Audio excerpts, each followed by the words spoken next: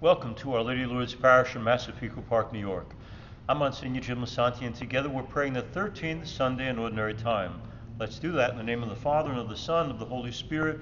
Amen. My friends, the Lord be with you. And let's pause for a moment to consider our lives and to confess our sins.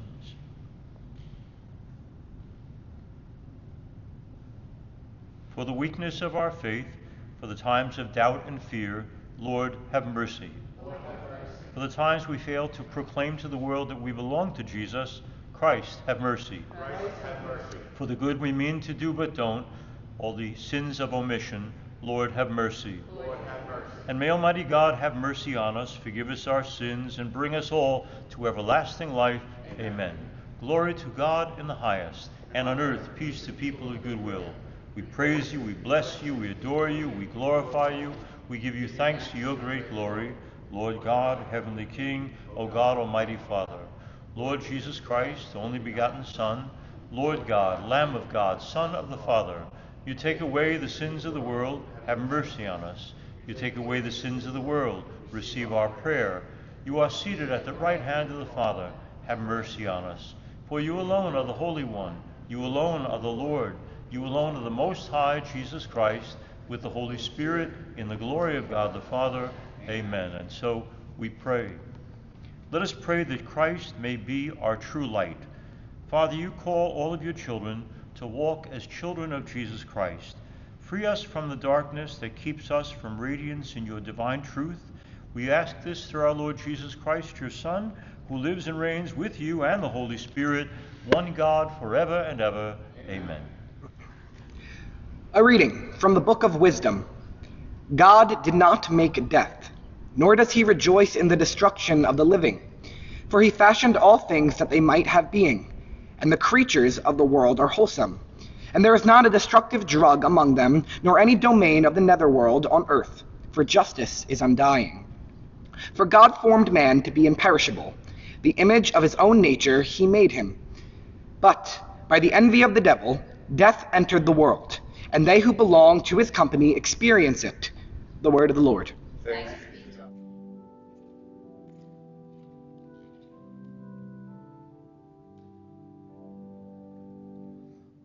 I will praise you, Lord, for you have rescued me.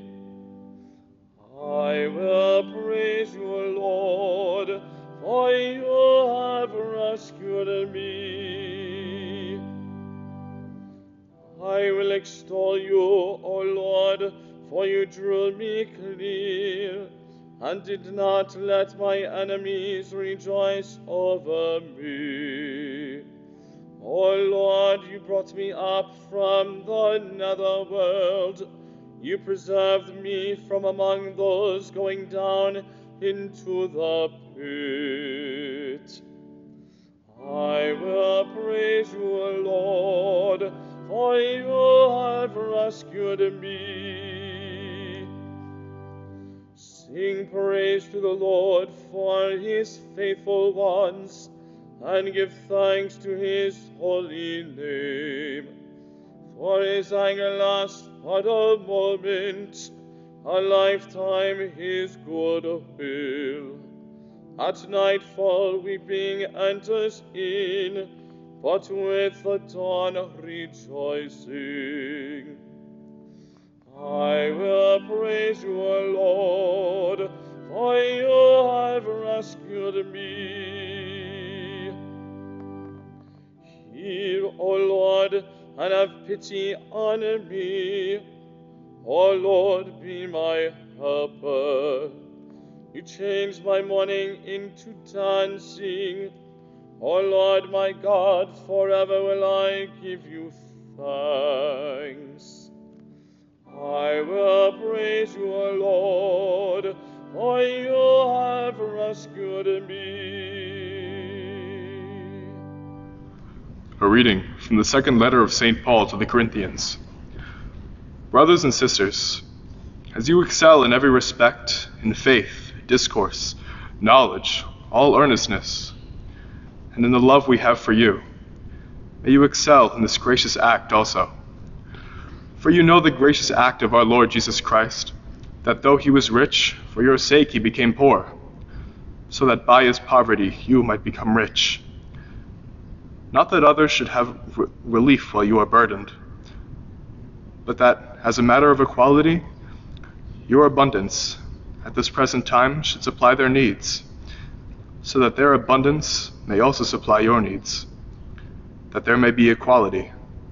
As it is written, whoever had much did not have more, and whoever had little did not have less. The word of the Lord. Thanks be to God.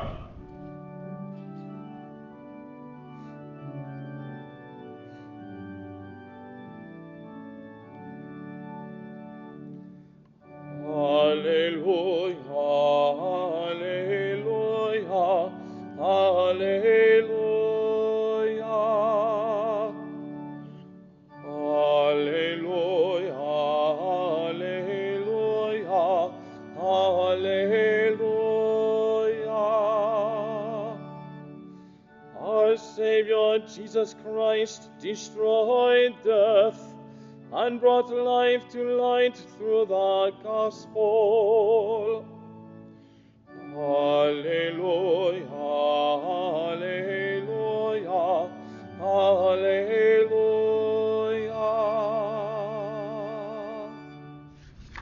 My friends, the Lord be with you. A reading from the Holy Gospel according to Mark. Glory to you, O Lord.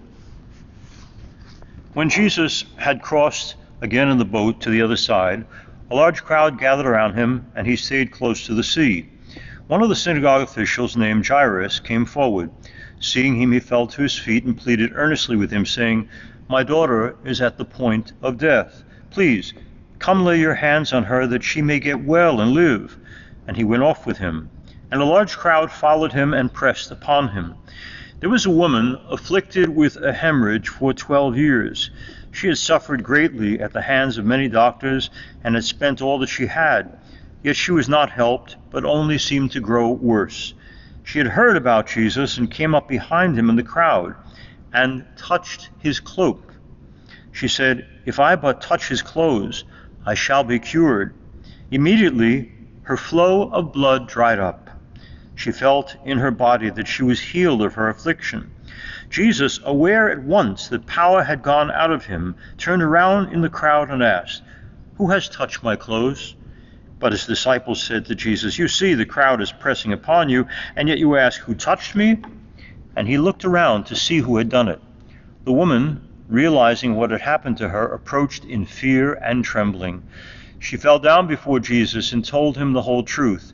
And he said to her, "Daughter, your faith has saved you. Go in peace and be cured of your affliction." And while he was speaking, people from the synagogue official's home arrived and said, "Your daughter has died. Why trouble the teacher any longer?" Disregarding the message that was reported, Jesus said to the synagogue official, "Do not be afraid. You have to have faith." He did not allow anyone to accompany him inside except Peter, James, and John, the brother of James.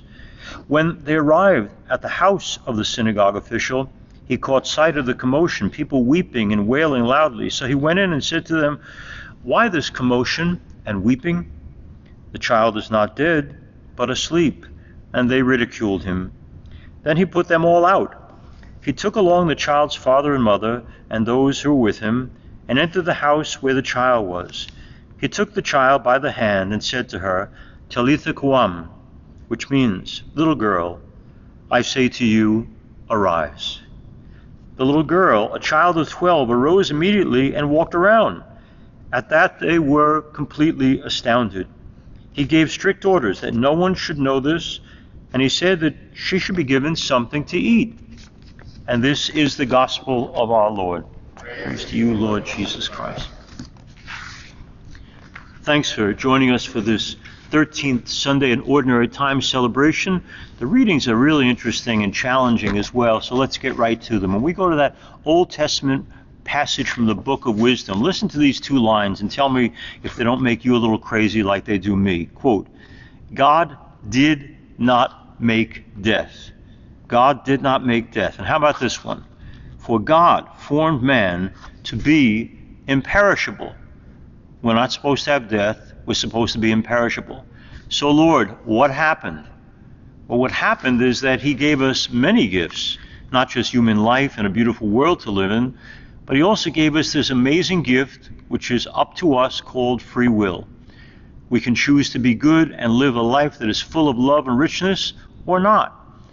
And it is our personal choice that has introduced the whole idea of death into the world.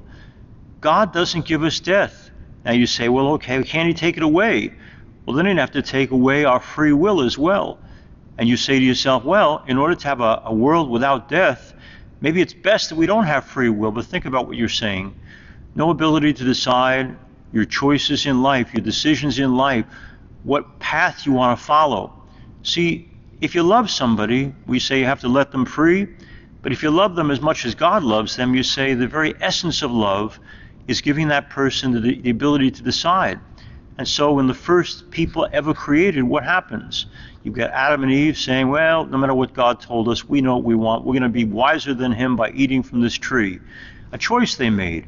And maybe an even more deadly choice that fits into this particular passage. You've got two brothers, Cain and Abel. And why does jealousy enter the human heart? And why does Cain make this tragic decision to slaughter his own brother? And now we have a world with eons of history of people killing each other. This thing called death is not something God intended.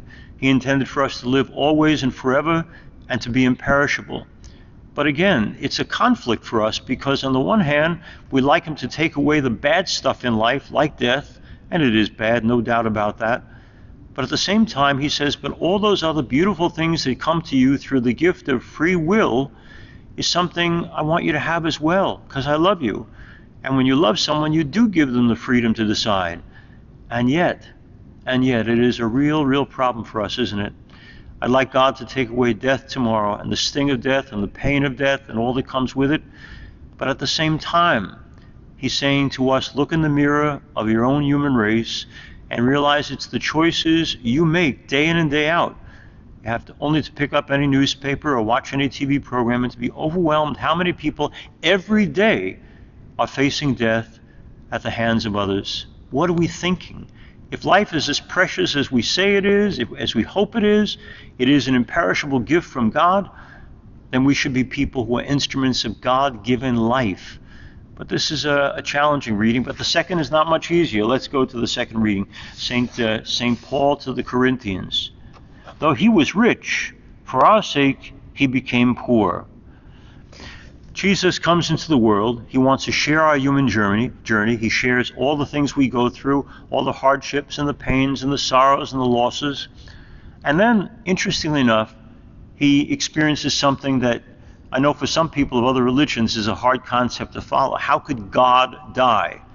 He gets on a cross for us. He experiences death.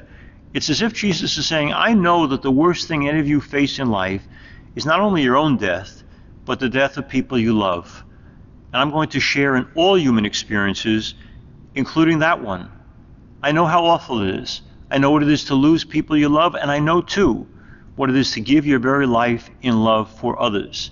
But I'm going to do it. Now, if it just ended there where he said, I want to share the experience of death with you as well as life, that would still be kind of sad. Happily, there's another part to the story, and it's called resurrection. Because he wants to show us two things. Yes, death is wrong. It wasn't intended by God.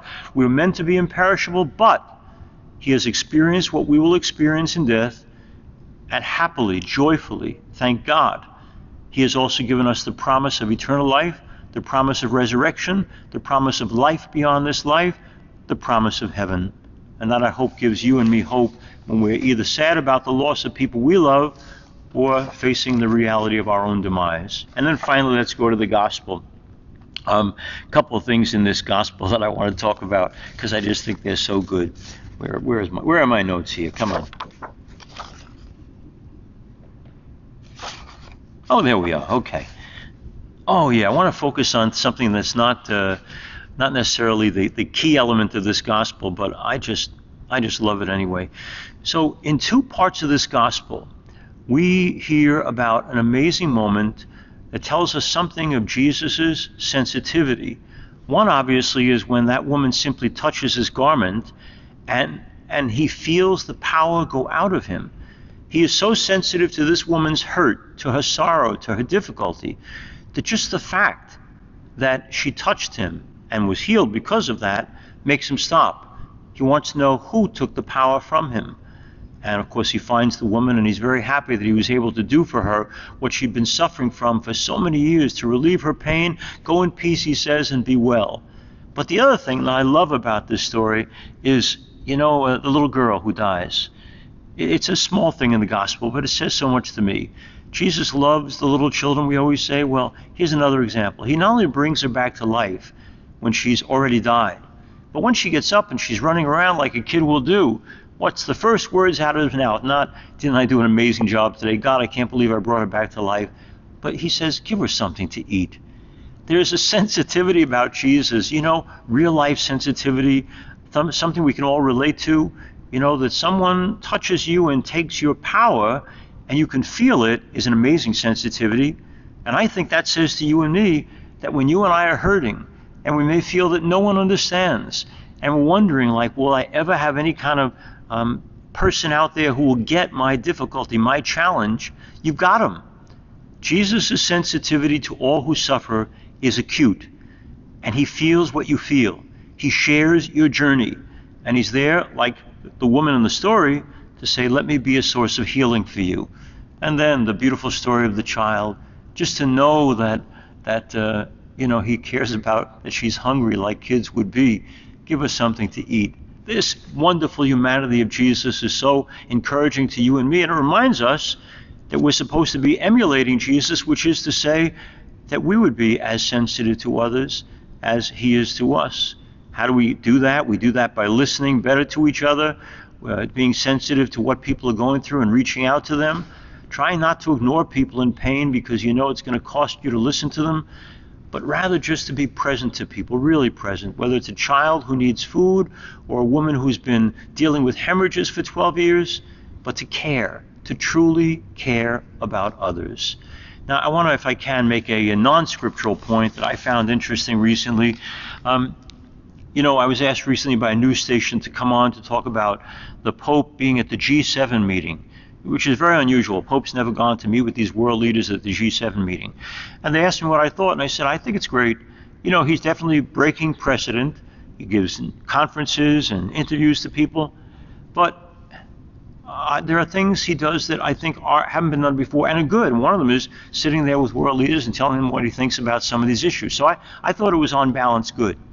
Another thing that he's done that's kind of interesting and good, but there's a lesson here, is that he's probably the Pope, he's definitely the Pope, more than any Pope before him, who has had an openness to saying, let's stop demonizing gay people, let's stop in any way excluding them from the human family, let's certainly not disinvite them to be parts of the church, let's make them welcome. They are equally children of God with everyone else. That's been his whole thing. No Pope has spoken that way before. So you say, wow, this guy is very, very much a respecter of gay people, and that's wonderful. Okay. Then, at 2 meetings with 2 groups of Italian bishops, he let slip a derogatory term for gays. I guess because he thought it would stay in the room. And he went on to say, and we don't need in the seminaries any of these, and he uses a derogatory term. Now, on the face of it, you say, wait a second.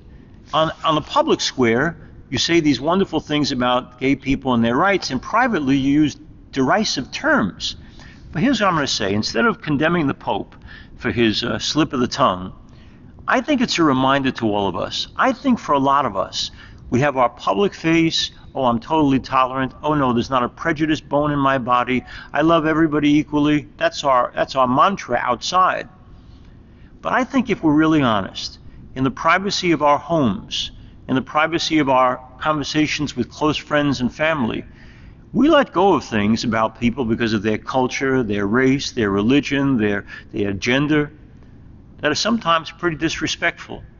And here's what I'm saying. If Pope Francis, who's a great man in many, many ways, if he lets a slip of the tongue come out on an issue he's always stood tall for, maybe it's a reminder to us that each of us needs to examine, how much am I really as open and tolerant and accepting and respectful of other people as I say outside, and what do I believe at home, inside me? And can I bring the two in alignment so that what I say I believe in the world and how tolerant I am, how accepting, is also something I live in my heart? I hope that's the lesson the Pope took away from his mistake. I guess he didn't expect somebody to tell the media, but they did. And so he issued an apology for the words that he used, and that's a good thing. But even better would be if Pope Francis and all of us could have an alignment, our private lives and our public lives, when it comes to right values.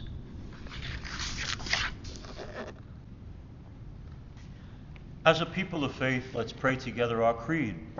I believe in one God, the Father Almighty, maker of heaven and earth, of all things visible and invisible. I believe in one Lord, Jesus Christ, the only begotten Son of God, born of the Father before all ages, God from God, light from light, true God from true God, begotten, not made, consubstantial with the Father. Through him all things were made. For us men and for our salvation, he came down from heaven, and by the Holy Spirit was incarnate of the Virgin Mary and became man. For our sake he was crucified under Pontius Pilate. He suffered death and was buried and rose again on the third day in accordance with the Scriptures. He ascended into heaven and is seated at the right hand of the Father. He will come again in glory to judge the living and the dead, and his kingdom will have no end. I believe in the Holy Spirit, the Lord, the giver of life, who proceeds from the Father and the Son, who with the Father and the Son is adored and glorified, who has spoken through the prophets. I believe in one holy, Catholic, and Apostolic Church. I confess one baptism for the forgiveness of sins, and I look forward to the resurrection of the dead and the life of the world to come. Amen. And now, with confidence in the goodness of God, let's offer these, our prayers of petition. That the Church and her leaders will continue to be a sign of faith to all people in a world faced with sadness and strife, we pray to the Lord. Lord, hear our prayer. That as our nation observes Independence Day later this week, we may give thanks for our freedom and use it in the service of life and of God, we pray to the Lord. Lord, hear our prayer. That our community of faith may be a living example of the mystery of God's presence among us. By our love for each other, we pray to the Lord. Lord, hear our prayer. That those in our parish family members who are ill may enjoy the consultation of the Lord and the presence of their loved ones, especially Patricia Valdero, Paulette Swell, Peggy Follin, Josephine Romano, we pray to the Lord. Lord, hear our prayer. For all who have died, especially Patricia Gumpert, Gerald Griffin, we pray to the Lord. Lord, hear our prayer. For the intentions of this Mass, Clem Falchek, Carmela Mangione, Raymond P. Hilly, intention of Mary Condra, Alan Bianco, Raymond Rizzi, Patricia Sonsowski, John Callahan, Richard Burke Sr., whom we remember at this Eucharist, we pray to the Lord. Lord, hear our prayer. And let me add a few intentions for those who are sick. I want to pray for my friend Diane Nagel down in the Carolinas, who has undergone some special surgery, and for her well-being and return to good health. Among the sick, I also pray for Jose Joe Sena. I pray for Glenn Hudson, for Joe Falgiano, for Bertica of Seattle and her daughter as well, for Tom Slade and Kathy Bordingo, for Judge Anthony Falanga, for Eddie Mullins, and for Mary O'Brien, for Tommy Burke, my classmate and friend, for Tom and Patty Yanch, also classmates and friends. I pray for Katie O'Connor. I pray for Angelo and Al Clementi, for Leanne Lisante, for Kimberly Cusack, for Christine Bauman. I pray for Michelle Leonhardt and Russell Castrogiovanni, for Vincent Rienza Jr., as well as for Roy Citrano and Sam Maggio. I pray for Susie and Vinnie Vignardi and their families. I pray for Richard Monaco. I pray as well for Herb Stoutler and Judy Alaco and Larry Mayer. Pray for Richard Carbone. I pray for Janet Chevelle, Robert Talaska, Thomas Mistretta. I pray as well for Michael Hellam and Carmela, Catherine, and Liliana, the twins who have been sick. I pray for Michael, who's been battling leukemia. I pray for Sandra Slater and for Anne-Marie de Blasio and Linda Madrigo and Dario Rivera. And I was praying for so long for Michael Chanover, and I heard this week that he has gone to God. I pray for Carol Paula Oshandi, for Kelly Lee Skibilia, and for Virginia Rivera. For Barbara and Ken Barsanti, Mary and Ken Johnson and family, Tommy Swengros. I pray for Sarah Belfi and Gus, I pray as well. Gus, you also went to God. I pray for Paulette Sewell and Terry and John Sciarra and Maria and Bob Cariola. Pray for Melissa Olberg and Sal Manzo and Larry Lewis. I pray for the Parentine family and the McShay family as well, and for Velio Bronzini. Pray for Jack Campbell, as well as Mrs. Kalinowski and Linda and Frank Rosado. Among the sick, I pray as well for Ben Samanella, as well as George Rumi, and for Ralph as well. I want to pray, adding to the list of those who are sick, I pray too for Howie Pomerantz, my friend Howie, Josephine Romano. I pray for Rita Padden. I pray for Richard Arturo. I pray as well for Valerie Milderberger and her continued recovery. My friend Frank Savino. I pray too for Vinny Risuti. I just had a chance to visit Vinny this week in the nursing home. I pray too for Leanne Lisante again. And also among the sick, let me pray for Melanie Jandovitz as well as Josephine Romano. And then I want to pray for those who have passed away. So let me mention them now. Richard Jennings, Craig Scott, Bessie and T.C. Senna, Thomas Minter, Roland Rossi. I pray for Jenna Tuller, Margie Smith, Tessie Palmo. I pray for Phil Corderaro and Frank Cazzetto. I pray for Isabella Glauda, Billy and Michael Sarasoli and their father, Billy Sarasoli. I pray for Ray and Monica Carrison. Pray for Margaret O'Connor Lisante and Bridget Clementi, especially on this, the one-year anniversary of Bridget's passing, a great old friend who first made me welcome in her home, along with Angelo, when I was a newly ordained priest. As always, I pray for my mom, Cecilia Nicholas Lisante. I pray for Irene and Tom Romano, for Ed June and Eddie Jandovitz, and for Beverly Maggio. I pray too for Regina Brighton, Justino Amarin. I pray for Tom Sully O'Sullivan and Alfred John Sicali. I pray for Emilio Alaco and Paul Struzzieri and Maria and Albert Cavelli, for Anna and Gary Gooms, for all the deceased members of the Vignardi family, for Diana Mestretta, as well as James and Rita Volpe. I pray for Joseph Sardone, for Gina Pelletier, for Emily LaFaso. I pray for Jim Bobrowski, as well as Chris Baumler. I pray for Betty Moore and Pauline Romano and Sylvia Christ, as well as Beatrice Ferrari. Pray for Millie Paradiso and Mary Rockensees, for James C. Williams, as well as Suzanne Scanio and Brian Hussey, her dad. For Annette Salintro and Judge Donald Belfi and Thomas Peter Lopresti. For Joseph Wallweber and Dennis and Joe Cooney. For Richard Jennings and Jamie Scotto and Pam Amadeo, as well as Gina Pelletier, Beatrice Ferrari, Chris Baumler once again. I pray for Pauline McKenzie's parents, as well as Jeanette Chanover and Rosalie Salco, and for Gussie Seno. Let me pray for Seno. I want to pray for John, Helen, and Luke Marr. And let me add a few more names, if I can, to that list, if you'll bear with me and be patient with the old Monsignor.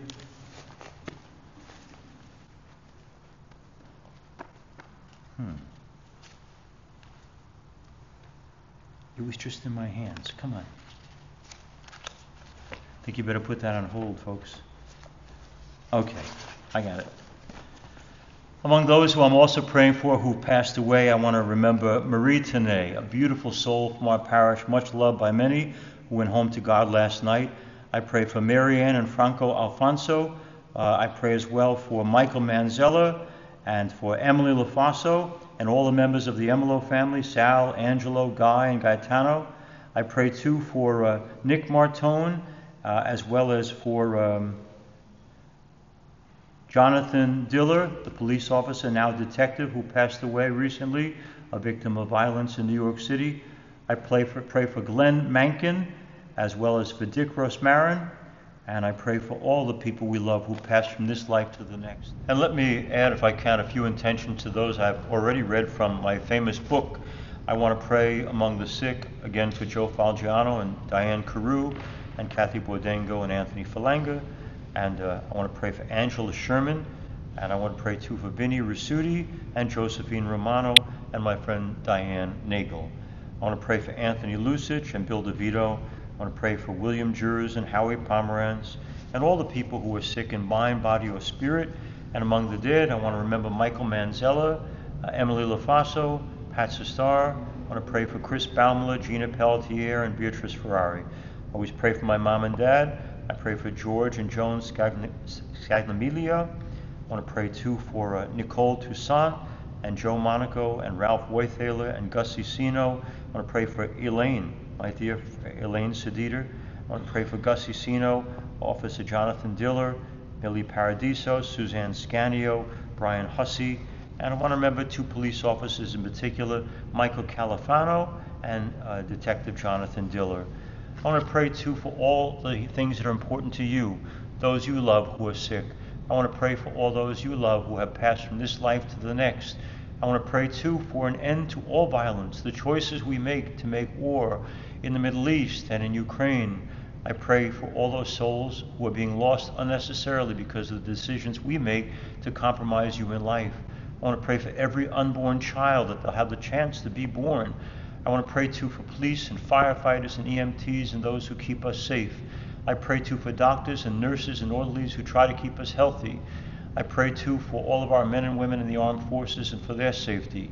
I pray for an increase in vocations. We need more priests and religious very badly, and I ask you to pray for that as well. So with all these intentions in mind, let's give them over to our patroness, the Mother of God, as we say, Hail Mary, full of grace, the Lord is with thee. Blessed art thou among women, and blessed is the fruit of thy womb, Jesus. Holy Mary, Mother of God, pray for us sinners now and at the hour of our death. Amen. Blessed are you, Lord God of all creation. Through your goodness we have this bread to offer, which earth has given and human hands have made. It will become for us the bread of life. Blessed be God forever. By the mystery of this water and wine may we come to share in the divinity of Christ, who humbled himself to share in our humanity. Blessed are you, Lord God of all creation. Through your goodness we have this wine to offer, fruit of the vine, work of human hands. It will become for us our spiritual drink. Blessed be God forever.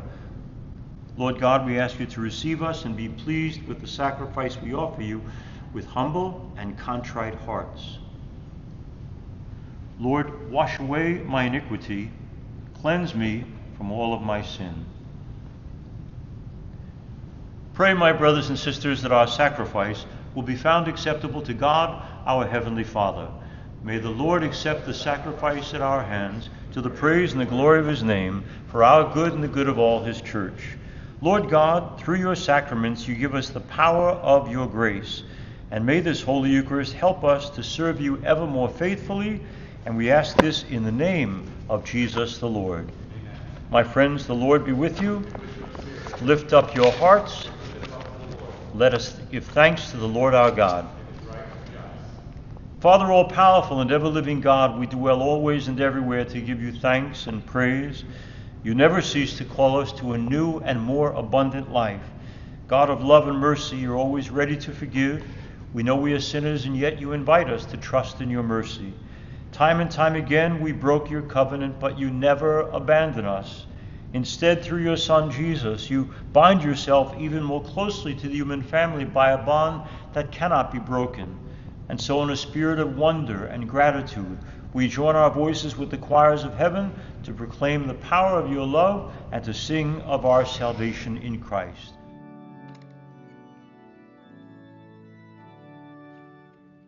Holy, holy, holy, Lord God of hosts, heaven and earth are full of your glory. Hosanna, Hosanna in the highest. Blessed is he who comes in the name of the Lord. Hosanna, Hosanna in the highest.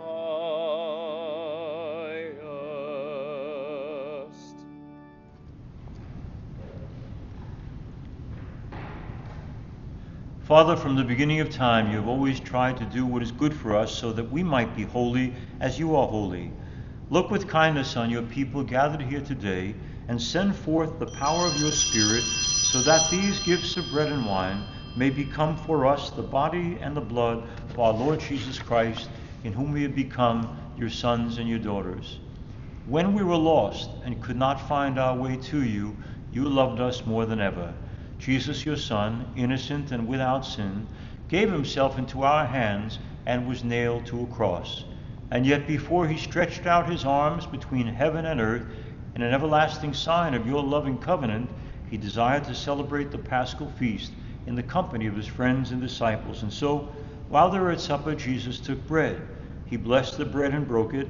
He gave it to his friends, saying, "Take this, all of you, and eat of it, for this is my body, which will be given up for you."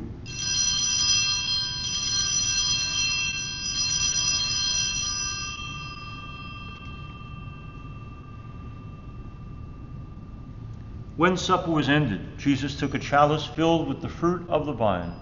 Again, Father, he thanked you for your goodness, gave the chalice to his disciples and friends, saying, "Take this, all of you, and drink from it, for this is the chalice of my blood, the blood of the new and everlasting covenant, which will be poured out for you and for many for the forgiveness of sins. Do this in memory of me."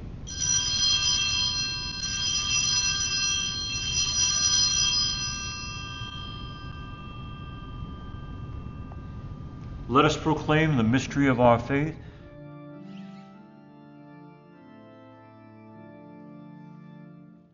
We proclaim your death, O Lord, and profess your resurrection until you come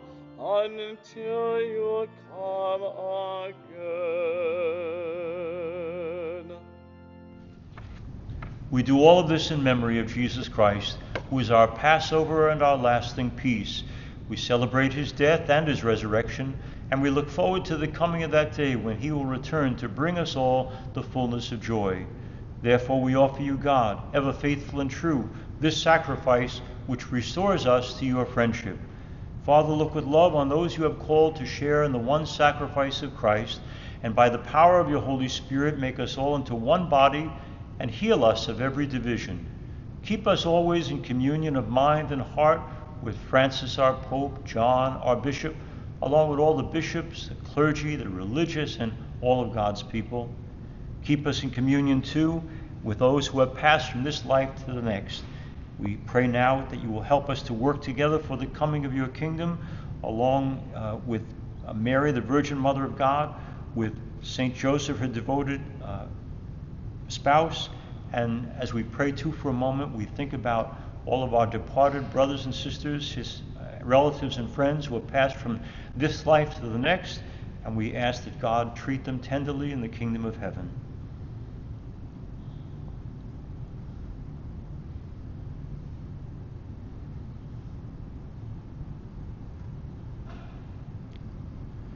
Then, freed from every shadow of death, we shall take our place in the new creation, and we shall give you thanks with and through Jesus Christ, who is our risen and our loving Lord. Through him, with him, in the unity of the Holy Spirit, all glory and honor is yours, Almighty Father, forever and ever. Amen, amen, amen.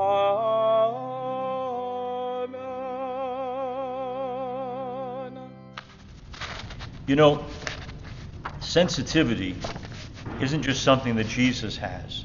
It's given to every one of us to actualize in our life. In the gospel, we saw twice what an amazing sensitivity he had to the challenges others were facing, the little girl or the woman who was hemorrhaging.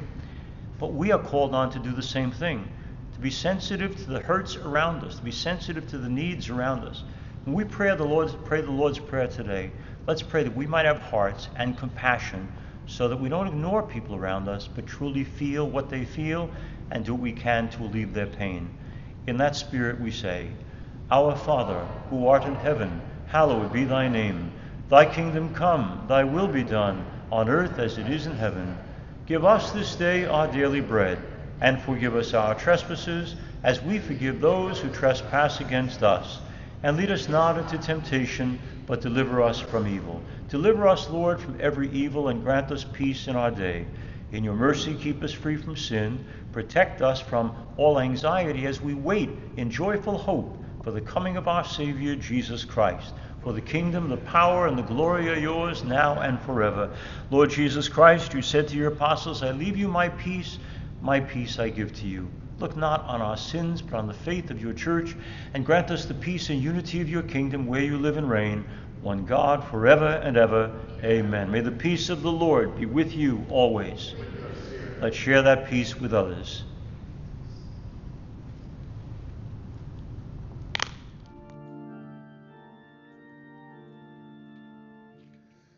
Lamb of God, you take away the sins of the world. Have mercy on us.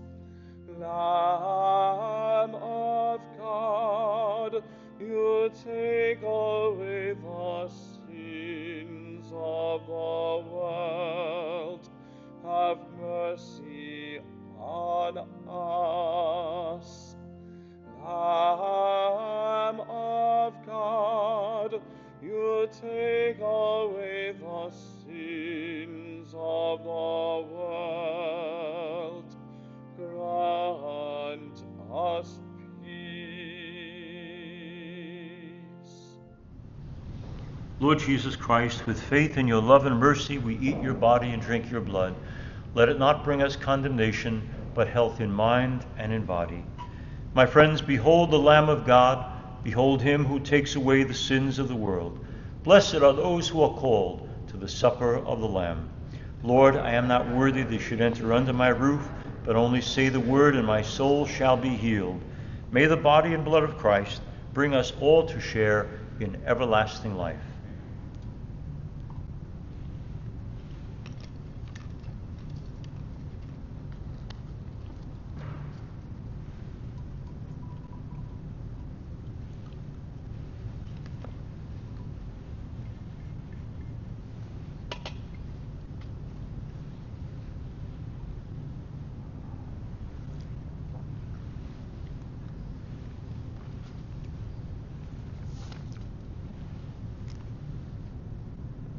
Let's pray our spiritual communion.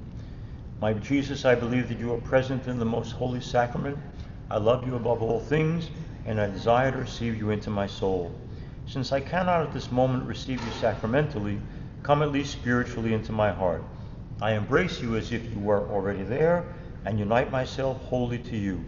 Never permit me to be separated from you. Amen.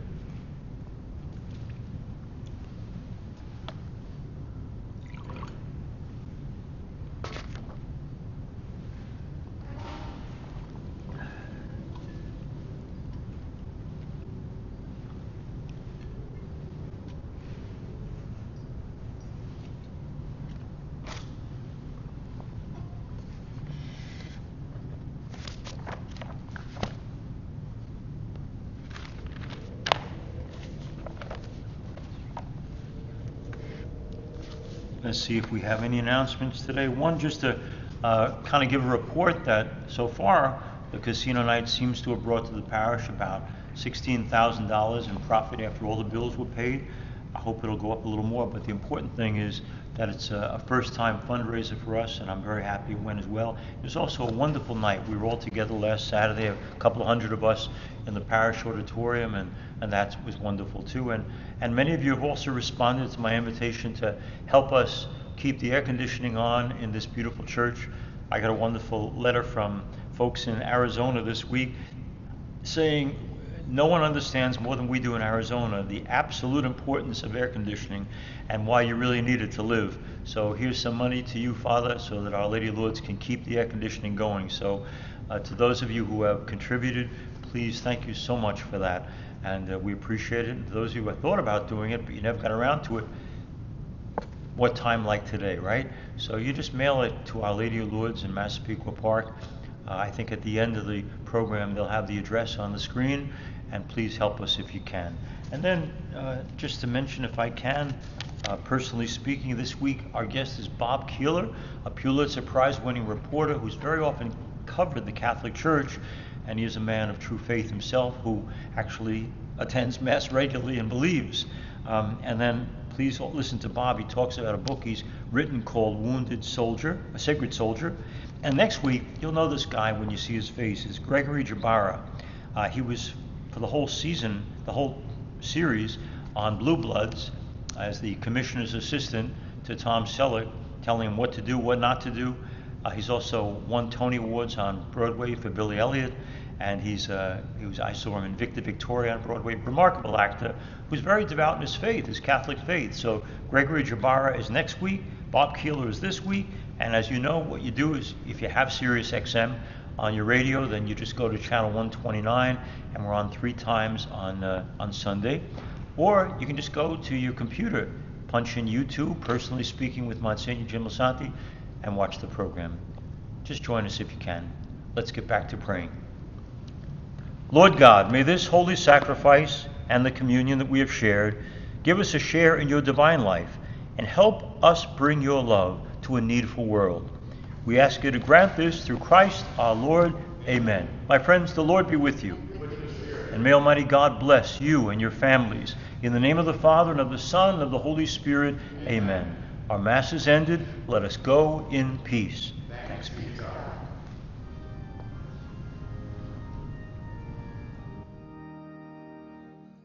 Now thank we our God with heart and hands and voices, who wondrous things hath done, in whom his rod rejoices, who from our mother's arms hath blessed us on our way with countless gifts of love, and still is ours today.